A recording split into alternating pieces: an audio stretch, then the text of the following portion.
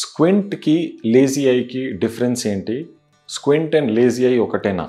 ఐలో అన్ని structures perfect ఉన్నా కూడా అండ్ గ్లాసెస్ పెట్టి చెక్ చేసినా కూడా మనకు 100% విజన్ ఇంప్రూవ్ అవ్వకపోతే దాన్ని మనం లేజీ ఐ అంటాం.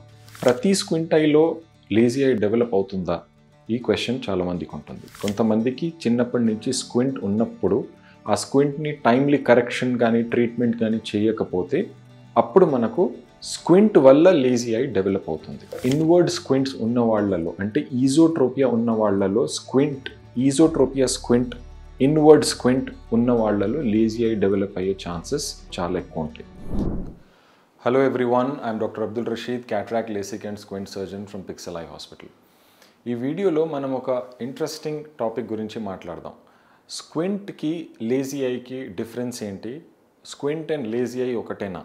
ఇది మన సబ్స్క్రైబర్స్ అడిగారు. One of our viewers have asked this question. Let us discuss the differences between these two in this video. Lazy I and squint ఈ రెండు టాపిక్స్ మీద నేను నా పాత చాలా వీడియోస్లో మాట్లాడాను. స్క్వింట్ అంటే మెల్లకన్ను, ఇది మీ అందరికీ తెలుసు.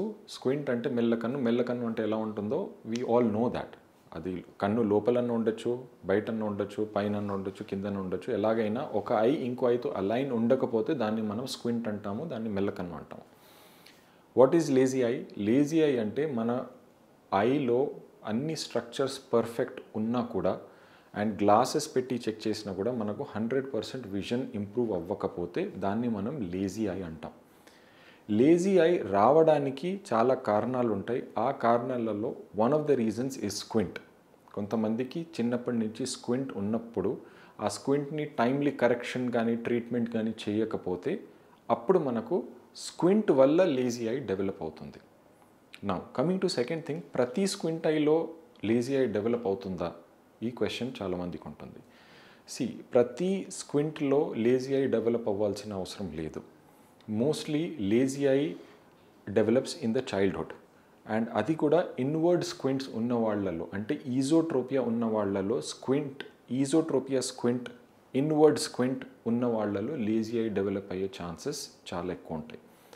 ఎగ్జోట్రోపియా ఉన్న వాళ్ళలో కూడా, ఎగ్జోట్రోపియా అంటే అవుట్వర్డ్ డీవియేషన్ ఉన్న వాళ్ళలో కూడా లేజీ ఐ డెవలప్ అవ్వచ్చు, but the chances are very less.